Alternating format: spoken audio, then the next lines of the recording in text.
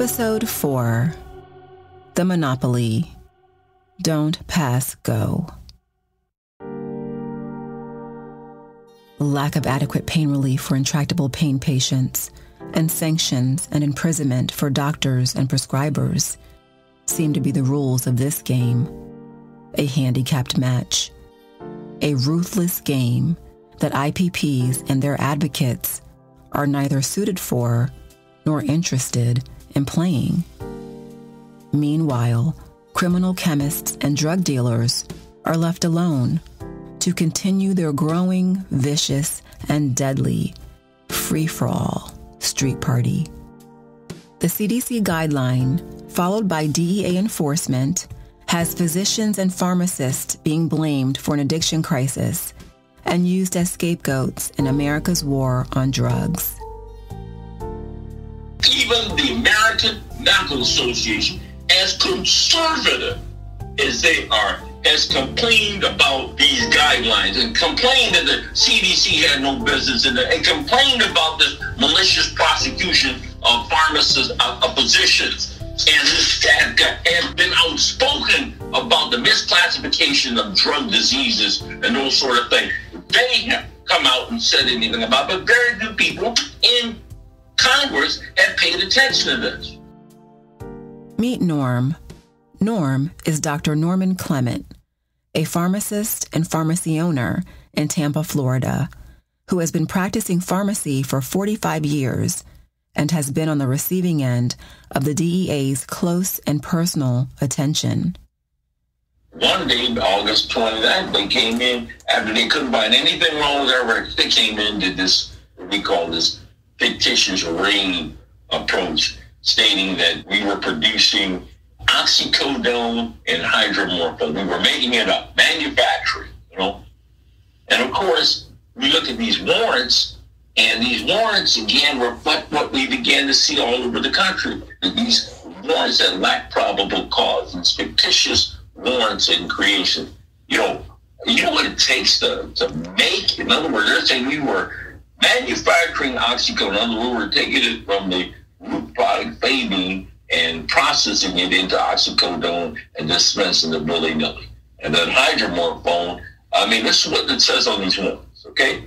This is the pattern of their behavior, to go in and accuse, and they use these defective warrants to go in and say, well, the doctor dispensed 100,000 oxycodone, or he wrote a prescription for 100,000 alprazolam, that sort of thing, over the past 20 years and stuff. Those warrants, and you'll see that the DEA's arrest warrants and warrants are fictitious. They're all based upon numbers. They're not based upon disease states. What is the patient?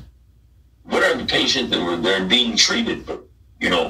What are the progress of what radiographs they looked at? What patients did they interview? Found out they didn't interview anybody. They just came in and just made up stuff. And using their pattern, then they use this word. Anytime you hear certain code words, they use opioid, pill mills, large numbers of dosages being written. People should focus in on that, because that shows you that these guys, we call it armed with badges and guns, and profound stupidity when it comes to the field of medicine and those sort of things. I am a pharmacist. The people we're studying are physicians. We're treating people for a medical condition and not drug dealing. And these guys have developed a whole industry in which to entrap, which they can creatively entrap doctors into a fictitious guideline in order to send doctors to prison. Let's see what the DEA has to say. Is it true that prescribers are targeted and punished for how many pills they prescribe per month? No. Once a prescriber is tagged or shut down, is it disclosed to the public which pills or pill strength were prescribed or what ailments the prescriber's patients suffered from? No. That's Sarah Boblins, Diversion Program Manager with the DEA. She did not agree with the prescribers who say they are targeted for pill numbers. However, she did confirm that which pills or opioids, the strength of those pills, or what a patient is being treated for is not disclosed to the public, even as a physician is being marked for questioning. Being that patients' records are supposedly confidential, you may be wondering, how would the DEA ever know what opioids or medications a clinician is prescribing his or her patients? Or, how does a physician come to be tagged for questioning? A great portion of this complex issue lies in 4 simple letters: PDMP, which stands for Prescription Drug Monitoring Program. According to the American Civil Liberties Union, the DEA is accessing PDMP systems that are established on a statewide basis. It's been stated that PDMPs are used by the DEA to spy on the medical records of patients who have been prescribed opioid pain medication and the doctors who prescribe them, and that the DEA is accessing the records without a warrant and approval of a judge. This has been frowned upon by many and thought to be illegal based upon the Health Insurance Portability and Accountability Act of 1996, also known as HIPAA, which restricts access to the medical records of patients. It's also been said that while the DEA is peering into the PDMP system, they are also able to see other medications a patient may be taking outside of opioids. This could be especially problematic for patients taking psychiatric medication or any medication that could be viewed as stigmatizing. It is troubling that as patients, our medical privacy is in question. It's also troubling that a provider's sacred relationship with their patients can be placed in jeopardy at any moment, along with their life's work, professional confidence, and personal freedom. Dr. J. Joshi, general practitioner in Northern Indiana, is one of the hundreds of clinicians who know this trouble firsthand after being arrested and jailed by the DEA for the treatment of pain with prescription opioids. Dr. Joshi, is it true that you once had a run-in with the DEA? Unfortunately, yes, I did. What happened is, a few months after I opened my clinic in Munster, Indiana, a primary care practice, a former employee of mine began using my name and credentials to essentially write scripts for herself. They were a mixture of opioids, certain Xanax, and at times I believe it was Adderall as well, writing for herself and for friends in her community. I did not find out about this until months after, when I actually received a letter from her insurance company inquiring as to why there were so many different prescriptions being written to her under my credentials. Essentially, I was shocked, and I subsequently fired her. I then reported her to the police. This was the Munster Police, the local law enforcement agency. Essentially what had happened is the DEA was already looking at what was going on because they were flagged by the high number of prescription of controlled substances that were being emanated under my name. And essentially when I filed a police report on her, the Munster Police then took that information to the DEA, and instead of prosecuting that employee, turned around and prosecuted me. Basically, what the DEA did was they sent an undercover agent to my practice under the pretense that this patient was in pain, had lower extremity pain, leg pain is what he described, and that he wanted to continue his medications. He asked for a moderate dose of Vicodin. I told him I wasn't comfortable with that. I wanted to give a lower dose of Norco, which was, incidentally, well within the CDC guidelines for the acceptable range to start a medication of opioids to a patient with an existing history, a non-naive opioid patient. Essentially what they did is they took the statements from that former employee and they took certain interpretations from my care of that undercover agent, namely the regular but not fully comprehensive musculoskeletal physical exam, and the fact that I prescribed opioids to a patient prior to obtaining medical records, even though I had made that request.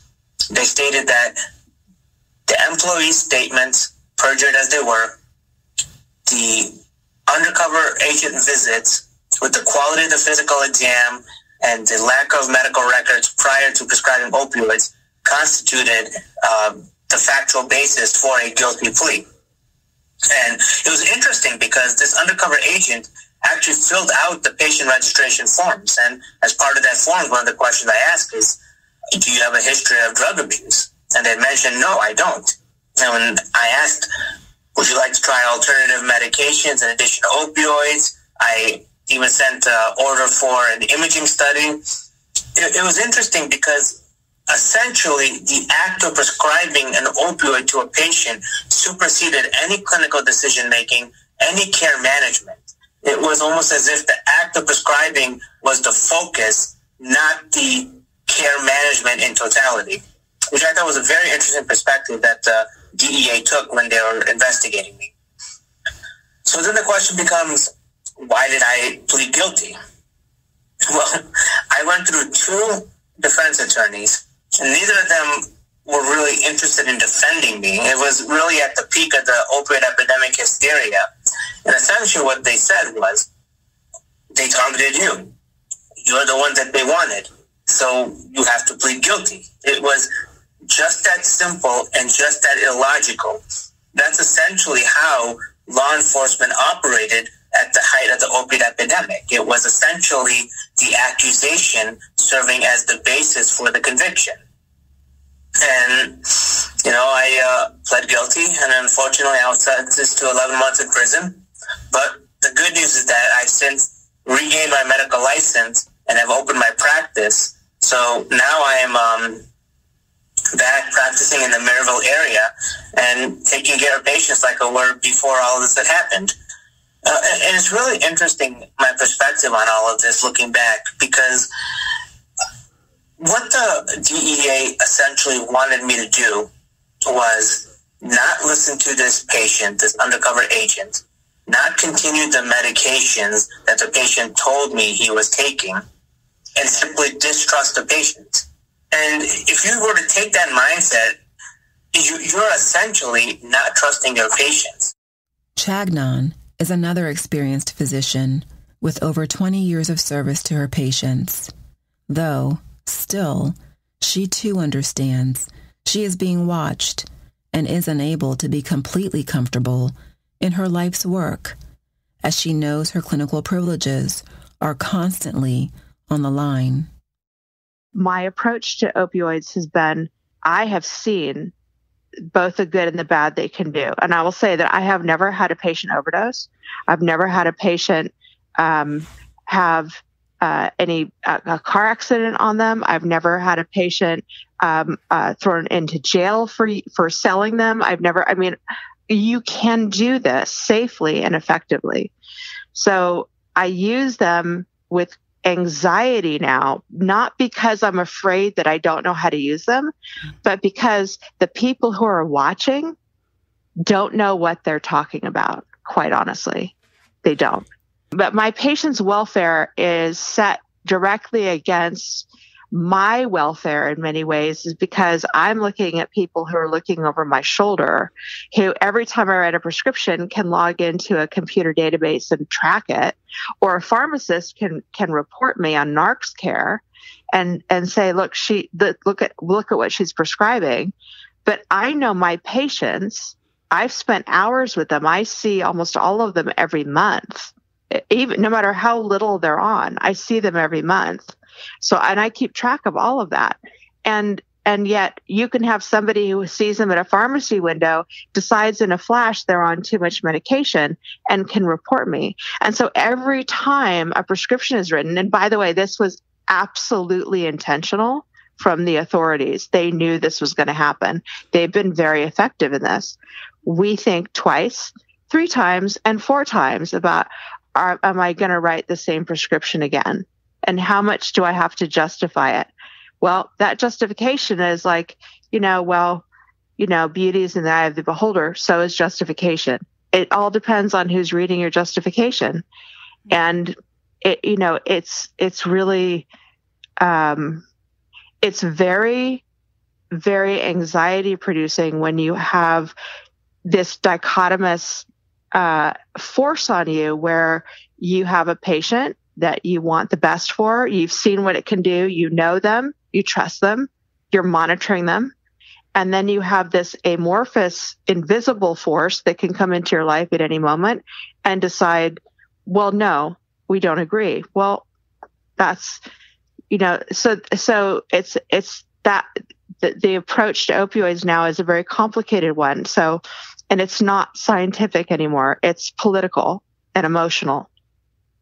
And that's not what we should be concerned with. And it's lost all sense of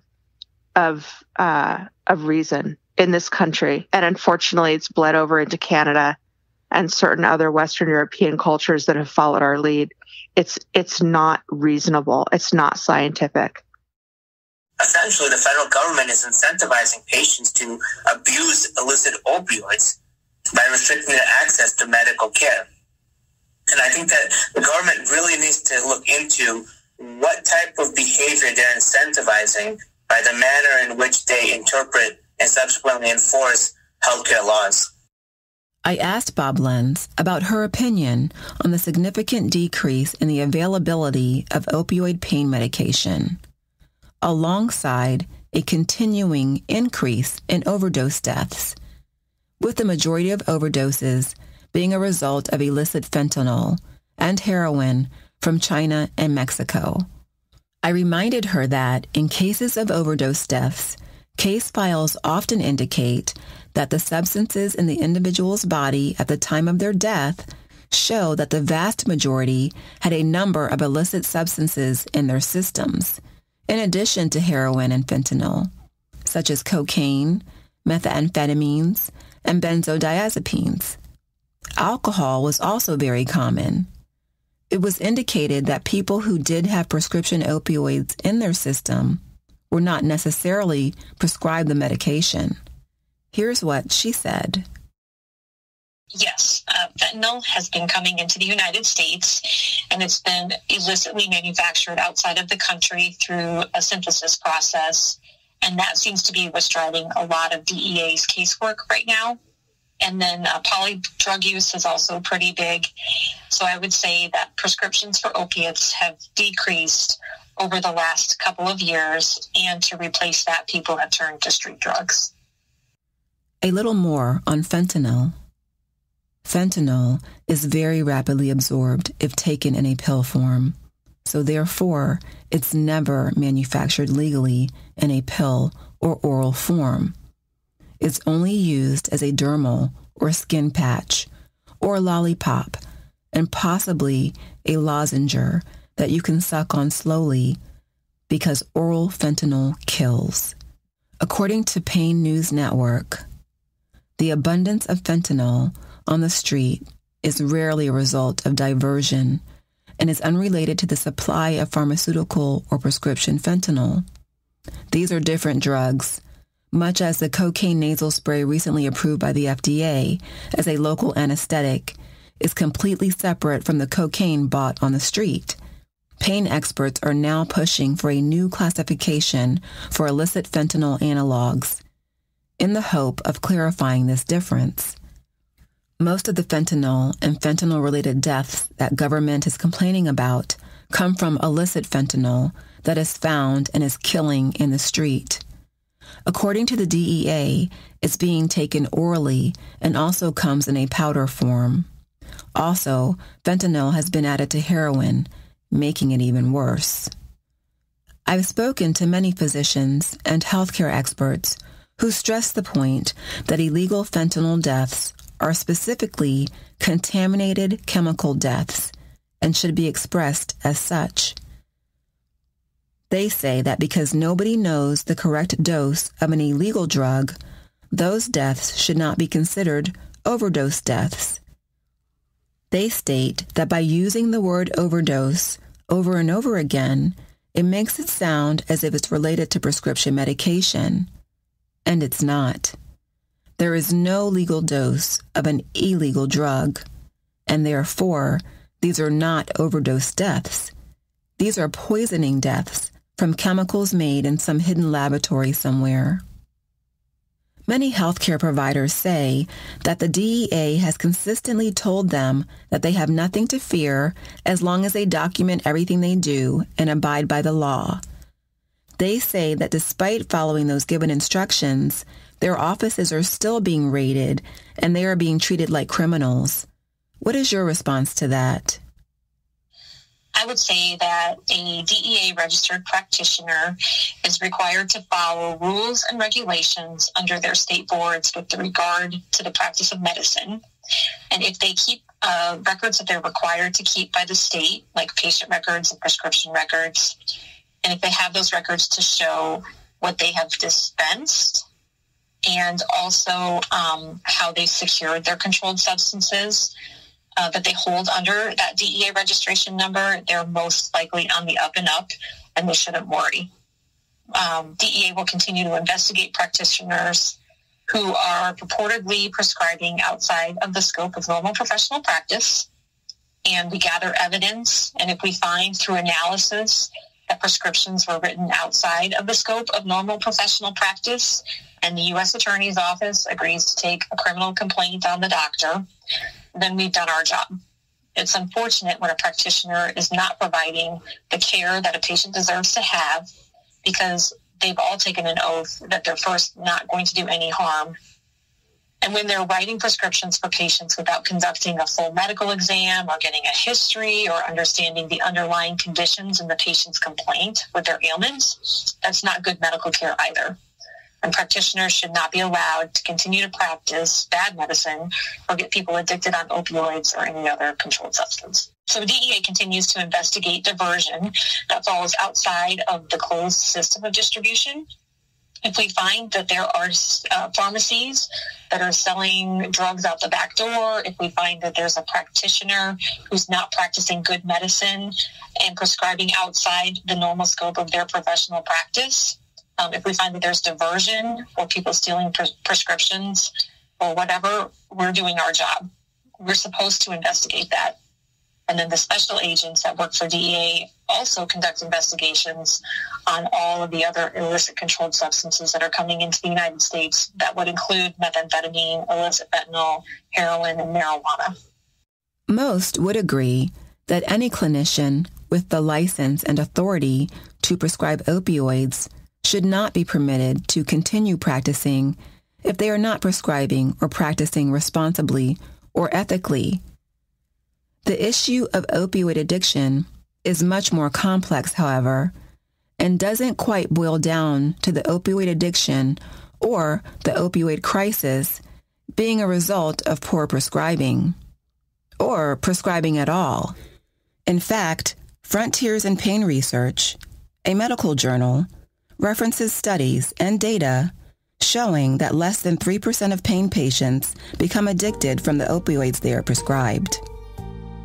In the next episode, as we seek more answers, we'll find out what consequences an ominous DEA and state medical board presence has had on the practice of pain medicine and the treatment of pain, and what this has meant for the millions of pain patients, clinicians, and their families.